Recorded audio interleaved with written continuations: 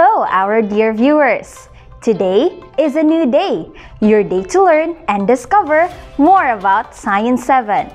Welcome to our TVBI, the School on the Air program of Tagum City National High School Division of Tagum City. This is your teacher broadcaster, JC May Fernandez, and we are going to explore fun activities and learn exciting lessons. Come and join us as we take you to another #scientific learning journey. Today, we are about to learn fascinating concepts about scientific ways of acquiring knowledge and solving problems. Are you ready? Let's get started.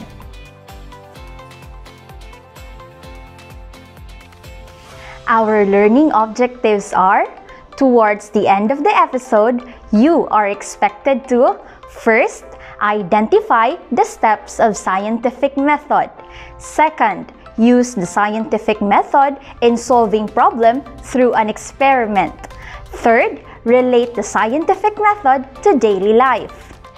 I hope you are safe and well wherever you may be while watching our program. Now that you are all settled in your homes, bring out your pens and notebooks and secure your learning materials, especially your module in Science 7.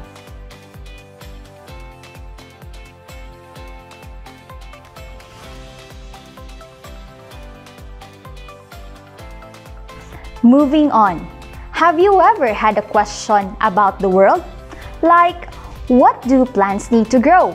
Or, why does sugar dissolve faster in hot water? Don't worry, there's a way to find the answer to these questions used by scientists. Do you want to know it? Great! It is called the scientific method. If you will employ this process, you can be a scientist too. Before we explore this #scientific learning journey, let us define first what science is. Science is a way of thinking and a way of gathering knowledge about the world that is both accurate and reliable. It is the quest to understand and improve our knowledge of the world around us and how the things in it work or why they work the way they do. Further, the scientific method is like a roadmap that you follow to get to that destination. It is the process by which science is carried out, as in other areas of inquiry. Science, through scientific method, can build on previous knowledge and develop a more sophisticated understanding of its topics of study over time. When using the scientific method to carry out your own investigation, the first thing you need to do is observe, then ask questions. Just look at the things around you. Does something makes you curious? Does something seem strange to you? Do you ever wonder what causes something or why something happens? Have you ever asked yourself, why is the sky blue? Or, what makes a soda fizzy? Well, the possibilities for observation and questions are endless. Am I right? The scientific method will involve the testing of hypotheses. A hypothesis is an educated guess. It is a preliminary answer to the question you have asked to test its accuracy. However, keep in mind that it does not matter whether your hypothesis is right or wrong. To continue, the next step after testing the hypothesis is to conduct an experiment. After your experiment, make sure to record your observations and data so that you'll be able to analyze the results. Lastly, you need to draw conclusions, where the main aim is to summarize the findings of your experiment and determine whether your hypothesis is accepted or rejected. Now, after having discussed the scientific method, let us assess if you can recall the method by enumerating them. Let us start with First, observe. Second, ask questions. Third, testing of hypothesis. Fourth, design and conduct your experiment. Fifth, record and analyze results. And the last is draw conclusions. Very good! This time, get your pen and paper and let us have an activity. Let's call this What Is It? Are you ready? That's great! As you can see on your screen, there are boxes. All you have to do is write the 6 basic steps of scientific method inside the box. You are given 60 seconds to finish the task. Timer starts now.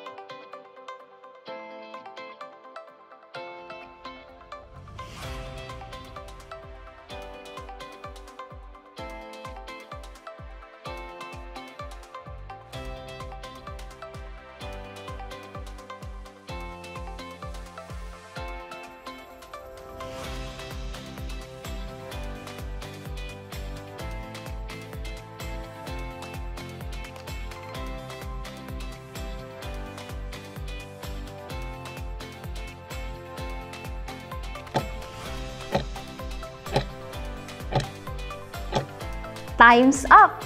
Let us check your work.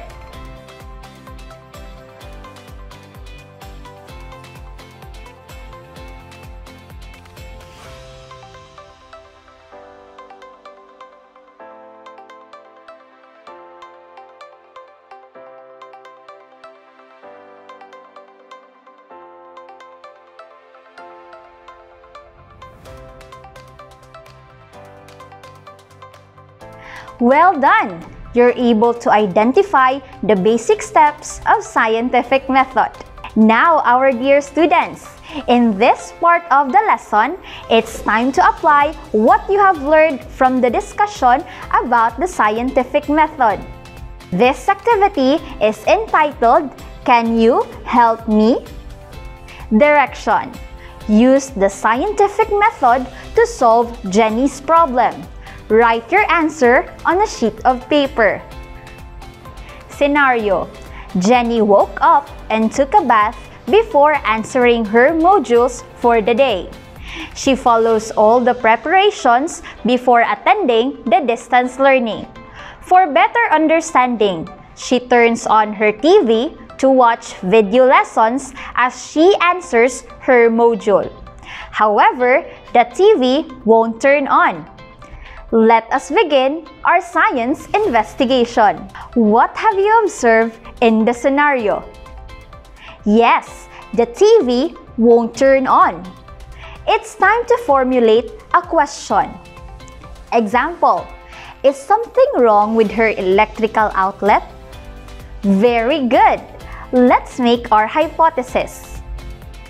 If something is wrong with Jenny's outlet, then when she will plug in her charger, it won't work too. That's right. It's time to test the hypothesis by plugging in her charger into the outlet. As a result, the charger works. Let us draw a conclusion. The electrical outlet works, but the TV wouldn't. The TV might be defective. So, let's reject the hypothesis and make another scientific investigation again. Excellent! You did a good job. I hope you have a great time learning the scientific method. Again, let us remember the basic steps of scientific method, which are: Number 1, make an observation. 2, come up with a question. 3, develop a hypothesis. 4, conduct an experiment. 5, record and analyze the results. And number 6, draw conclusions. Remember, that scientists and engineers solve problems using a systematic process of empirical investigation known as scientific method. The scientific method is the key to unlock the bodies of knowledge by helping researchers in organizing their thoughts and procedures and by making them confident of thoughts generated from experiments. Yes, you have made it, students. Consider yourselves scientists. This time, let us have an assessment to measure what you have learned throughout the session. Are you ready? So, please prepare your quiz paper now and fill out all the important information. Do not forget to write your name and section. I hope you got all the instructions correctly. This will serve as your quiz for today. This is a matching type quiz. Make sure you answer it honestly. Okay? Directions. Match column A with their description in column B. Write the letter of your answer. You are given 3 minutes to answer this activity. Are you all set? Let's begin.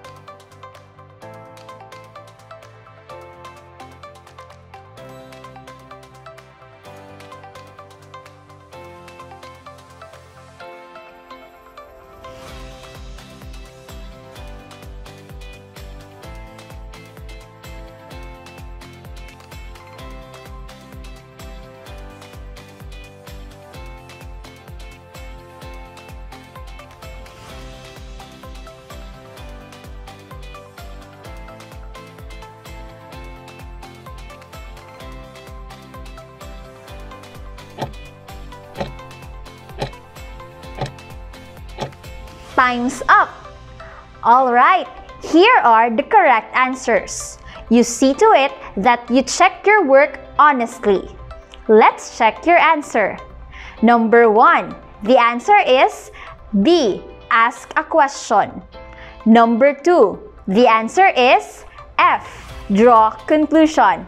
Number 3, the answer is letter A, observation. For number 4, the answer is analyze results. Number 5, the answer is C, hypothesis. And for number 6, the answer is letter D, conduct an experiment. Good job, my dear students! I hope you have learned an interesting lesson from our discussion today. Once again, this is your teacher broadcaster, JCMAR Fernandez from Tagum City National High School. Always remember, stay safe and be healthy, everyone. Have a good day and see you on our next lesson. Goodbye!